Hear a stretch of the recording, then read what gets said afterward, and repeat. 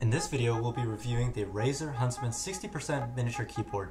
Now the reason why it's called 60%, in case you don't know, is because it's lacking some of the other keys that the normal longer keyboards have. As you guys can tell, this one's also RGB, and it's powered by a micro USB-C in the back, so it will charge your phone if you have a need for that.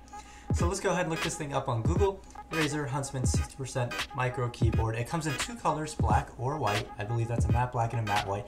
And you guys can tell that the price is around $120.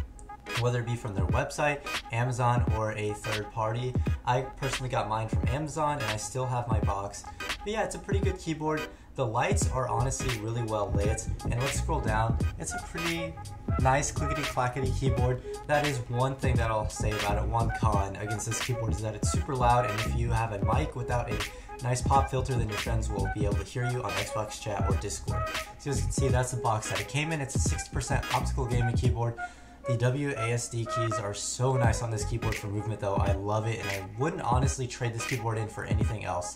And on the back of the box of this Razer Huntsman keyboard, you're going to see a purple key on the far left. I don't know if you guys can see it or not. It's extra zoomed in. It shows a mechanism that makes this keyboard extra clicky.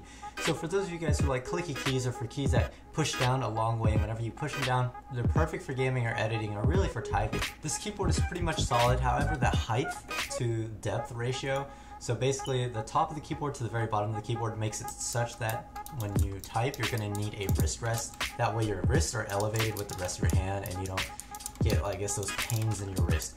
Whenever I was typing on this keyboard within the first 30 to an hour, I want to say 30 minutes to an hour of usage, I felt a pain in my wrist rest, so I immediately went on Amazon and bought a wrist rest that you guys can see right in front of it.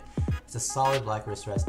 I don't know if you guys can see those colors very well, however the RGB is very strong in this keyboard. You can even customize it to where it does rolling RGB, or you can customize it to where specific keys light up. As you guys can tell, I don't know if you guys can see it that well, but the U in my keyboard is always lit up white. I think I did that on accident as an example to show you guys.